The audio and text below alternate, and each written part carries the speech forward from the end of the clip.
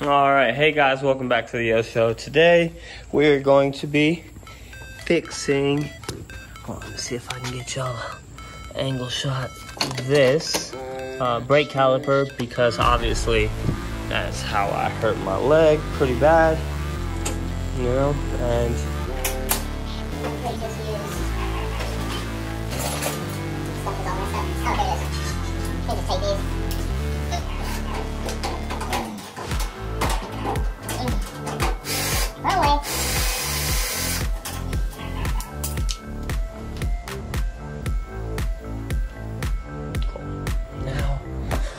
down here,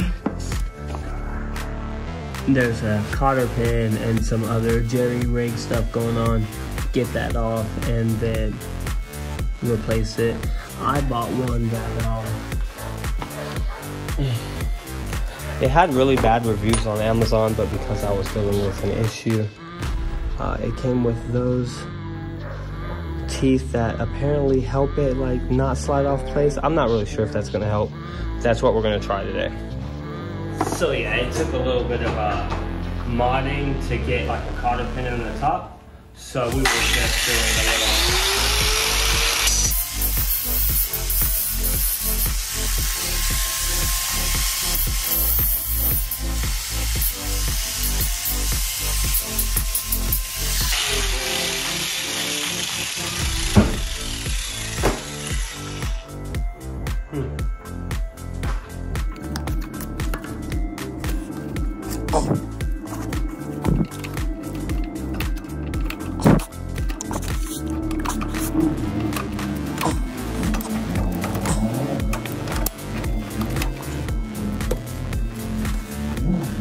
Alright, so I went back to the chopping table because the pin was too long, so obviously we had to like bring it down a bit. And the other reason why I'm doing this is because they come with this type of thing with a thing in there, and I guess you can put a cotter pin through and then tighten it down. But what on this type of go-kart, if you have that type of hole, it's too small for that to go through.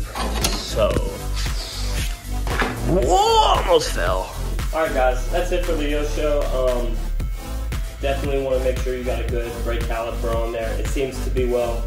I'm gonna go test it. My last one failed on me, and I've got a huge scar on my leg to prove it. I will not be showing it on because I got skinny jeans on, so it's hot and humid. But yeah, and the burn, which you can probably see, I got from the throttle return spring disappeared on me while driving. Mind you, this go-kart does go about 40, 45, maybe even 50 miles per hour. It is fast. It's a 212 on there with a regular stage 1 kit, just an air filter. I left a regular emulsion tube and aftermarket exhaust. Obviously it's straight piped. So be careful, yeah, have fun.